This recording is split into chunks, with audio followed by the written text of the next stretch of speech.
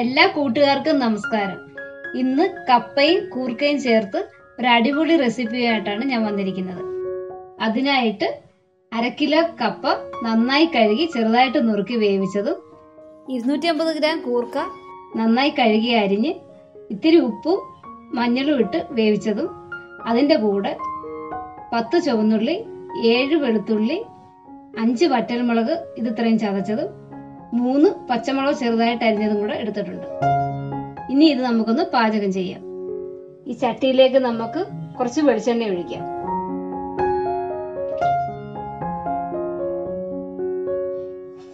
എണ്ണ ചൂടായിട്ടുണ്ട്. ഇതിലേക്ക് നമുക്ക് 1/2 ടീസ്പൂൺ കടുകിടാം. ഇതിലേക്ക് ചതച്ച സാധനങ്ങൾ ഇടാം.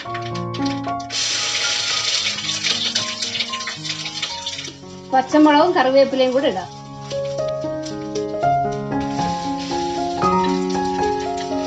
ഇത് നന്നായിട്ടൊന്ന് വഴറ്റിയെടുക്കാം.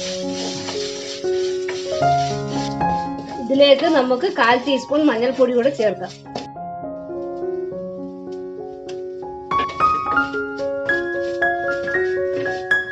ഇനി ആവശ്യത്തിനുള്ള ഉപ്പ് ചേർക്കാം.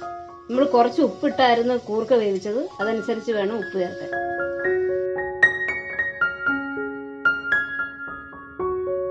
ഇതെല്ലാം നന്നായി വഴന്നു വന്നിട്ടുണ്ട്. ഇതിലേക്ക് ഇനി വേവിച്ച് വെച്ച കപ്പയും കൂർക്കയും ചേർക്കാം.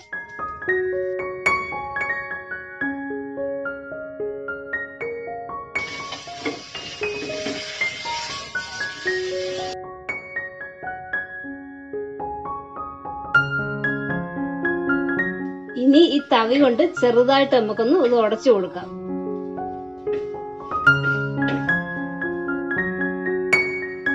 ഇതെല്ലാം ഒന്ന് ഉടച്ചെടുത്തിട്ടുണ്ട്. ഇനി നമുക്ക് ഇതിലേക്ക് കുറച്ച് പച്ച വെളിച്ചെണ്ണ ഒഴിക്കാം.